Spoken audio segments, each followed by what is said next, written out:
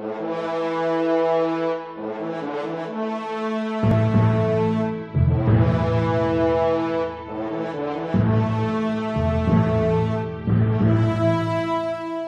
2021, NASA's new Mars 2020 Perseverance rover will land on the red planet. It looks a lot like the previous rovers sent to Mars. So how is Perseverance so different? Well, it is a totally new rover with new and exciting capabilities and innovations not seen on other rovers before. By comparison, Sojourner, launched in 1996, was sent to Mars to test the feasibility of low-cost landings on and exploration of the Martian surface. It landed using an airbag system, allowing the craft to bounce to a landing on the planet. The successful mission ended in September 1997. In 2004, the twin rovers Spirit and Opportunity landed on Mars by also using airbags. Spirit performed until communication was lost in 2010, and due to a planetary dust storm, Opportunity stopped communicating in 2018. Because of dust covering the solar panels, Opportunity was never able to recharge its batteries, so NASA in 2019 officially declared Opportunity dead after 14 years of operation. NASA's next rover, Curiosity, landed on Mars in 2012. Curiosity was twice as long and 5 times heavier than Spirit and Opportunity, so it couldn't land with airbags like they did. Instead, NASA developed a landing system consisting of a parachute, descent vehicle, and an approach called a sky crane maneuver for lowering the rover on a tether to the surface during the final seconds before landing.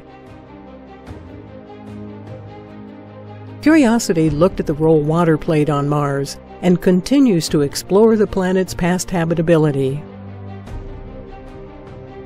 NASA's Perseverance mission is different from any of those other rover missions, however.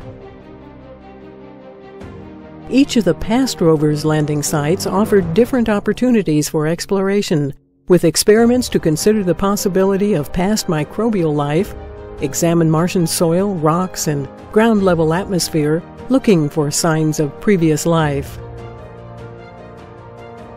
They were essentially doing robotic field geology. The new Perseverance rover will continue this science, but will also concentrate on science that will help pave the way for human life on Mars someday. The Perseverance rover helps prepare for human exploration of Mars by testing a technology for extracting oxygen from the Martian atmosphere, which is 96% carbon dioxide.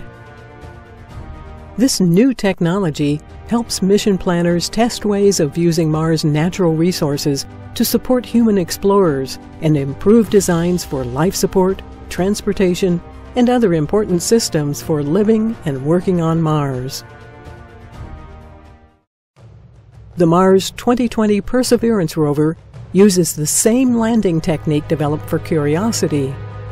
Perseverance, however, adds some amazing improvements with new entry, descent, and landing technologies, such as terrain relative navigation.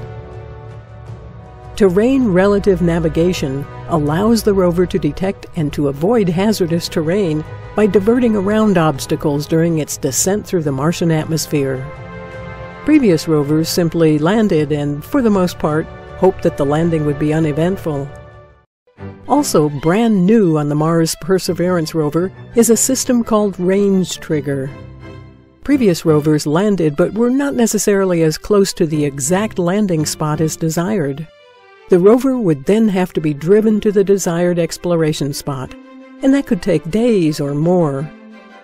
Range Trigger tells the parachute when to open so that Perseverance can land closer to the exact desired landing spot in the landing area, shaving off as much as a year from the rover's final arrival at its prime work site. This time, in addition to a full-color camera, a microphone has been added which allows engineers to better analyze entry, descent, and landing. NASA's new Perseverance rover lands at Jezero Crater.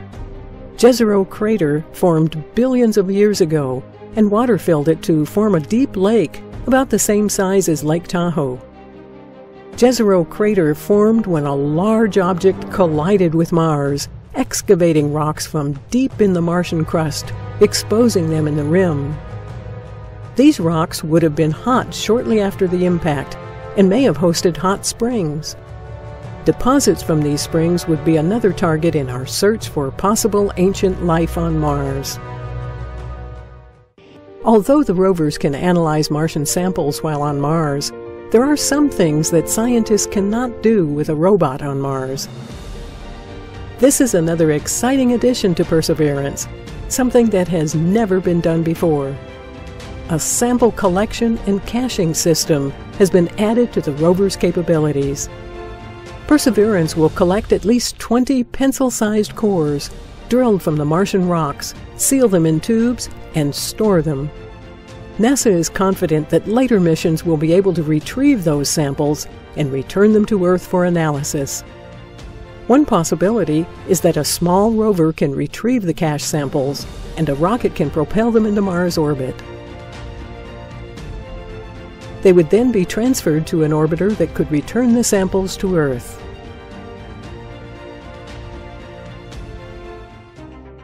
One of the coolest pieces of equipment carried on the 2020 rover is the Mars helicopter. The laws of physics say that it is nearly impossible to fly a heavier-than-air vehicle on Mars with its thin atmosphere.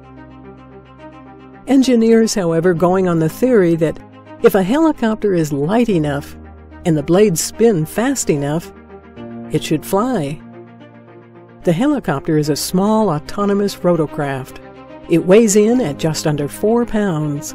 Its fuselage is about the size of a softball, and its twin counter-rotating blades will bite into the thin Martian atmosphere at almost 3,000 RPM, about 10 times the rate of a helicopter here on Earth.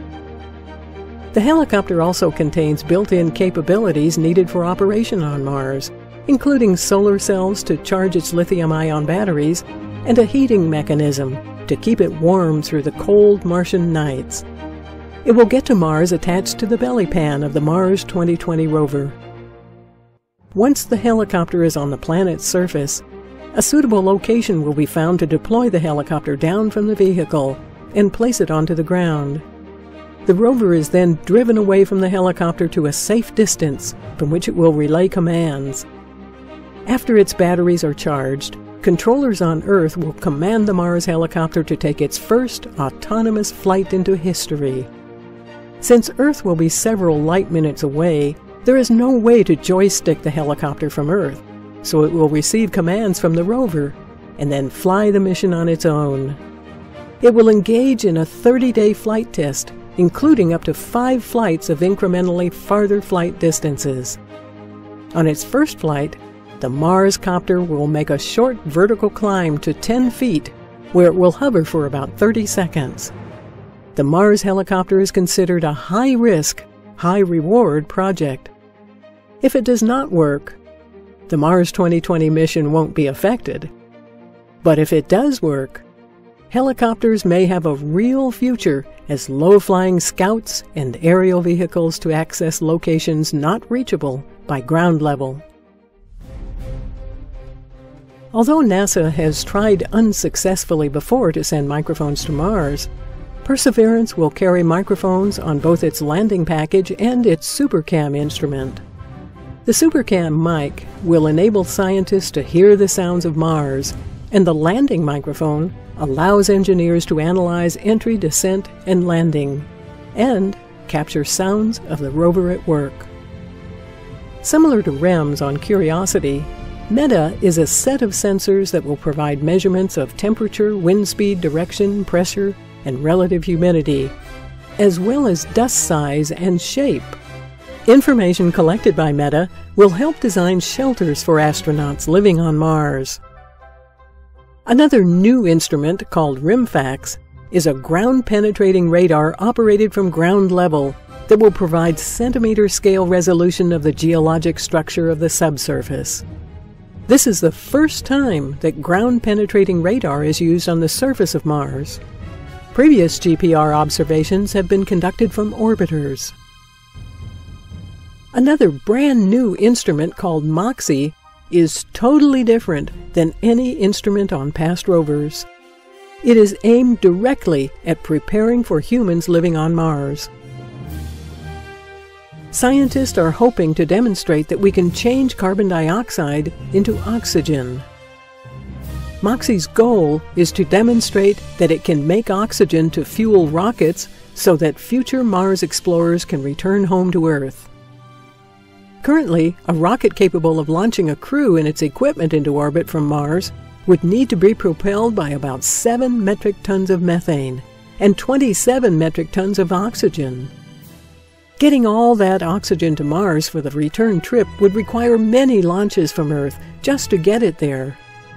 Since Mars' atmosphere is primarily carbon dioxide, it is hoped that MOXIE could produce the required oxygen for the return trip, eliminating the need to transport oxygen from Earth. The Mars Perseverance rover has 23 cameras, some new and some enhanced versions of the ones that are on Curiosity. 2 Mastcam Z cameras will determine mineralogy of the Martian surface and assist with rover operations. Pixel will provide capabilities that permit more detailed detection and analysis of chemical elements than ever before. Sherlock will be able to determine whether organics that the lander detects are native to Mars or whether those organics came from a meteorite that bombarded Mars. Sherlock is also critical for NASA's study of spacesuits that will be worn by astronauts on Mars.